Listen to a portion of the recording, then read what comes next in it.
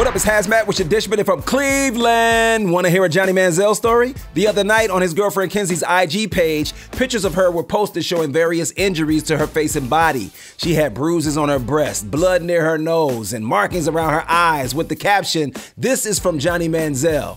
Well, Kenzie says that her IG page was hacked and Johnny did not abuse her. Supposedly, this was a work accident where a 3-liter bottle of champagne fell on her. Johnny Manziel, please tell me that after you stole all that money from my Cleveland Browns, you don't have your lady out here working as a bottle girl.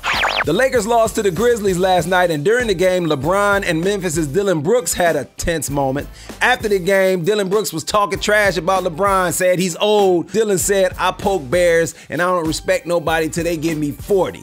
Okay, Dillon, you're a Grizzly, so if in Game 3 LeBron gives you 40 and they win, you'll be the bear that got poked. This has been HazMatt with your Dishin from Cleveland.